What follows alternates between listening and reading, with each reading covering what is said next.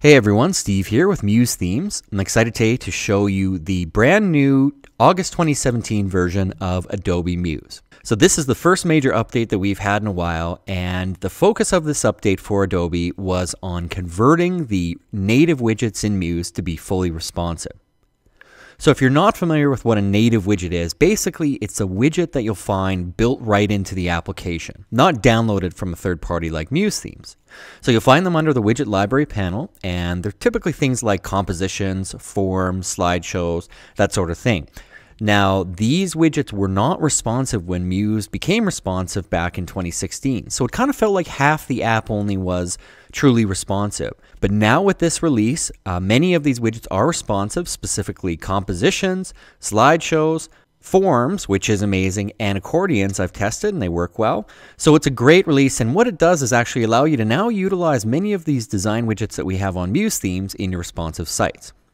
So let me jump into this and show you how it works. So when I drag a composition out on the canvas, just like that. Now I've done a ton of videos on working with these compositions, but previously with a composition like this, and let's make it a little bit bigger. This is the target area, and so now when we click on any of these triggers, something can change in there. If we had it like this on a responsive site, which this is, when we scale the browser down, before, what would happen is this wouldn't shrink at all. It was just a static element with no fluid properties. So now when I drag the new one out on the canvas, you can see it's adapting to the site layout, the site width, and it is indeed fully responsive. You won't need to make brand new breakpoints unless you want to kind of reshuffle it around to make it work. So let's take an older version of a composition. Now I've taken some on the MuseThemes site. We have one called Slick Stack, which is a composition gallery that we created. So let me open that in Muse. So if I just double click, it will be converted to the new Muse version. Okay, and it's here in my library. I have it twice actually, and I'm going to drag it out onto the canvas. Okay, and it's quite wide. I mean, this is a built at 960, so it's taking up the absolute full width of this browser. So this is an older widget built originally in the non-responsive Muse. So when I begin to scale it down, you'll notice that it's not shrinking, it's not responding at all. But you don't need to rebuild these widgets from scratch. All you need to do is start clicking into various elements and applying responsive properties to them.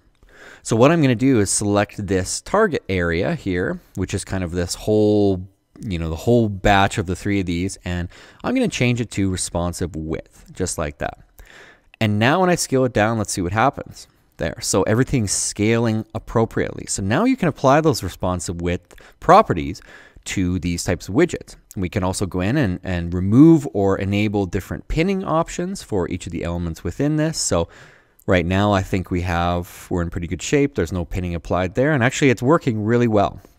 So we could shrink this down until, let's say, there, more of a mobile size. Then we could create a new breakpoint, and then from there we could go ahead and just start shuffling and moving everything around. We could stack these all up. But to have this ability with a composition is something we've never had in Muse, and you can see it's really easy to take an older widget and make it fully responsive by just applying those responsive sizing properties. So let's delete that, and let's take a look at a form. So forms, in my opinion, were the worst thing to not have be fully responsive in Muse, because every site needs a good form, and unless you're using a third party like Wufoo or JotForm, it made the forms in Muse completely useless on a responsive site. So here's an old contact form that we pre-styled for people, and it's available in our library. Prior to this release, if we scaled the browser down, you'll notice that it's not doing anything, it's just pushing off the side. Well, now we can go ahead and click into the individual form fields, and you can see the resizing properties are available. Let's set responsive width, and I'm also going to turn off pinning on this. Now, one thing to pay attention when you're converting your forms to responsive is you've got this first text field selected and you change it to responsive width. Well, if you have edit together turned on, which is this button down here, it's going to apply that responsive control to every single form or every single field on the form. So just with that one little change, when I scale it down, you'll notice that form elements are indeed shrinking now with the browser size, and you'll notice the submit button wasn't. So let's go ahead and select the submit button and decide what we want to do there, probably responsive width.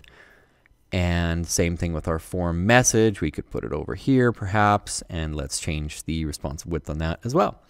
Okay, let's give it a shot. So we drag things down, everything shrinks, it looks good. We get down to a size where it's too skinny and we could revise the layout completely on a new breakpoint. So forms, slideshows, and compositions, fully responsive now. This is fantastic news in my opinion. Okay, so that's one of the best new features on this new version of Muse. And I do just want to point out again that if you go on the MuseThemes site and we go to Widgets, and under the filter we select our design series here, you'll see that we have a ton of these native widgets. There's lots of sidebars and galleries and things like that, all built using those compositions and slideshows that are now available to be used on your responsive site. So take advantage of that. Okay, so next up in terms of new features, we have a little usability improvement that I think is really great. And let me drag that slick stack gallery back on the canvas for a sec here. Okay, and I'll just position it in the center. So this is built using a composition widget. Now, one thing if you work with these widgets often is if you need to click down into this title here that says image caption 5, you'd have to click once and then it clicks the full composition, click again, and it'll go into this big state button, click again into the target, click again. Okay, so 4 or 5 clicks to get down to this one element. Well, there's a little usability improvement in New Muse where if you just double click on any element, it digs down instantly and selects just that element for you. So you can do it over here. Basically on anything you need to select, just double click on it and you're done. I think that's a great usability improvement because when you're working with big compositions, you end up clicking 1,000 times to get into the elements you want, and it gets kind of annoying after a while. The last thing that I'll say about this new release is that I do believe it is faster, noticeably faster. When I've been working with big sites in it, it seems faster to load, and it does seem faster to export as well. And although that's not necessarily a flashy new feature of this new version, I believe that the time savings that you'll find from the improvements in the app really begin to stack up after a while, and it'll make a noticeable difference for you. So those are the 3 primary features of this new release. We've got speed enhancements, we've got this kind of double-clicking nesting sub-element capability, and of course we have clearly the focus of the release for Adobe, which is converting all of the major native widgets to be fully responsive. So that's the new release of Muse. Enjoy, and I'm excited that we've seen something new. It's been a long wait, so hopefully we can see some brand new features added to Muse in the next few releases. And thanks again for being a member of Muse Themes. Cheers.